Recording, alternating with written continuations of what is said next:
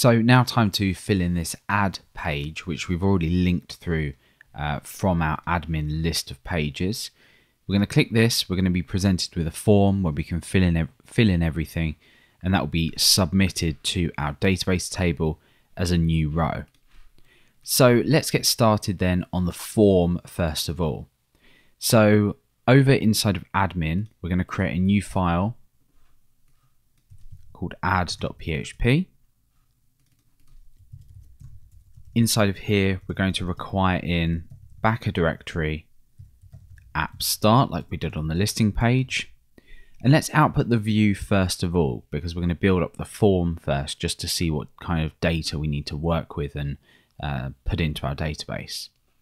So over in our views under admin, we're going to create a new file called add.php, and this is going to be our template.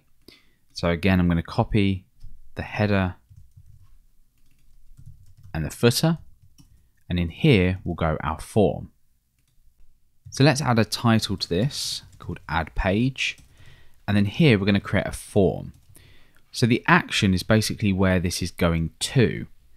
So if we output our base URL, which remember is our website URL, /admin/add.php.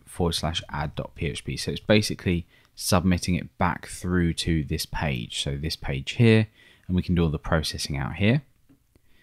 We also then have a method as well. This is going to be post, because we're going to be sending this as post data rather than data in the query string. And then we can fill in our form here, but let's just require this view in just now. So we're going to require view root /admin add.php, and we see this page here. So let's build up our form then. We're going to have labels, which are going to be for a specific field, and then we're going to put our input within these labels. This doesn't matter too much if you're not interested in the markup, but there are styles already for the forms, or at least very basic styles, just to make this look a little bit prettier inside of app.css if you're wondering how these are rendered. So we have an input field in here with a type of text.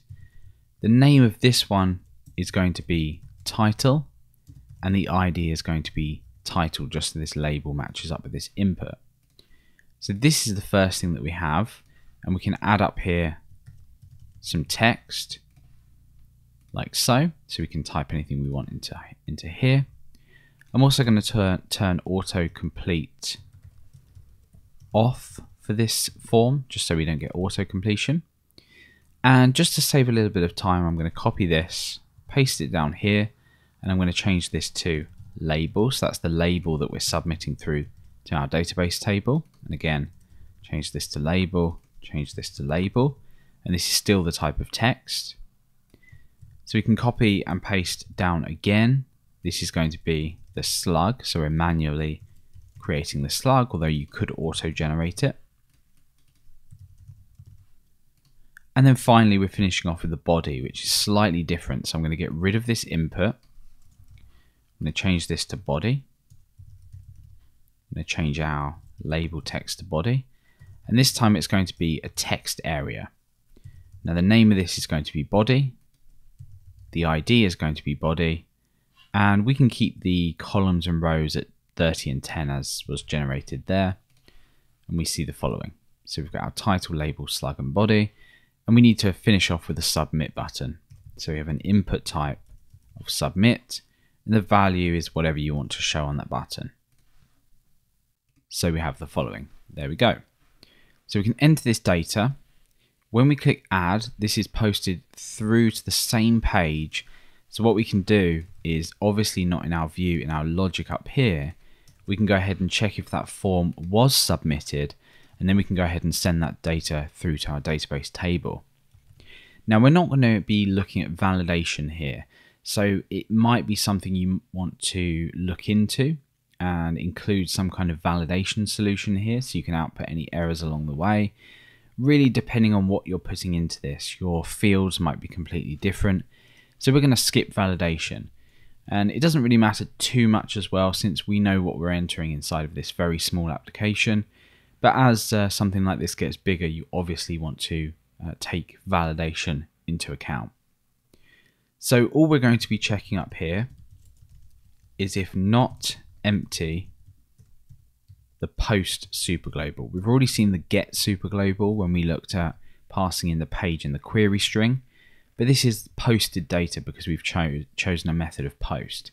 So this is our post superglobal, and this contains our label, title, slug, and body as defined in our form. So we're going to create local variables here for these. So we're going to assign the value of post at the key label to this label variable, and we can duplicate this down and just quickly change these. So we've got label, title, slug, and body.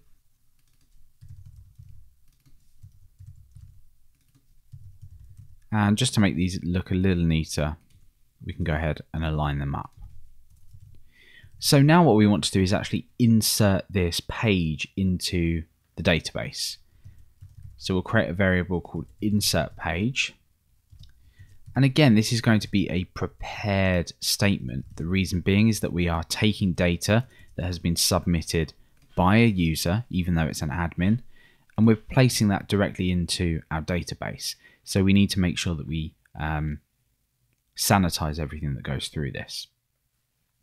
So the query is insert into the table name, the columns you want to insert into, so label, title, slug, body, and created. Although we haven't submitted a created update in the form, we can still generate it in here. So remember, we're submitting through label, title, body, slug, and then we're going to generate the created date. Now we pass in the values, and these are all going to be placeholders like we saw before when we used a prepared statement, but this time we have more of them. So we've got label, title, slug, body, and then for the created date, although at the moment it's auto-generated because we can see within the structure we have the default as the current timestamp, we can go ahead and explicitly define the now function that we saw earlier as well. So that will update that created date automatically. So remember, the query hasn't been run yet because we haven't executed it, but we can go ahead and say insert page execute.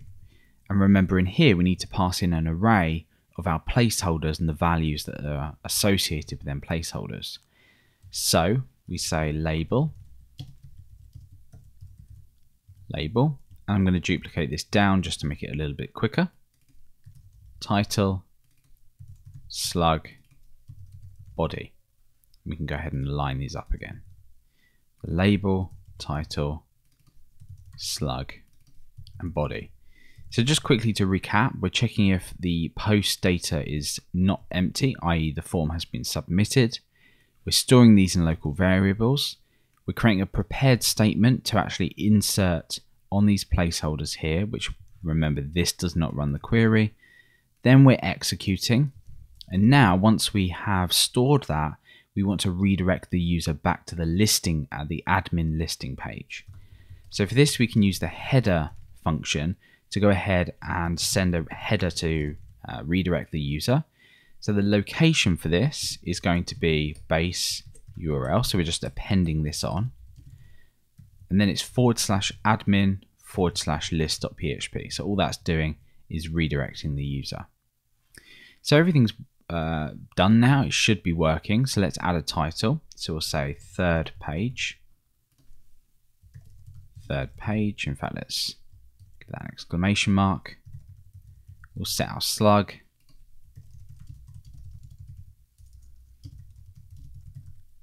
We'll set the body and we'll hit add. And there we go. So we've now got third page. Remember, we're ordering by the created date. So this is now at the top. And we have the slug here that we can click on, go through to the third page. We can see the third page on our home page as well. So the users can now see that. And we're now good to sort of go. We've got the ability to add in a page. We can click this again and add another page if we want. But what happens if we want to edit this page? Well, we're going to create a very similar structure to this, because all we're really doing is getting the data from a particular page, and we're going to resubmit that, and this time update the data rather than reinsert it. So the next thing we're going to work on is the edit page.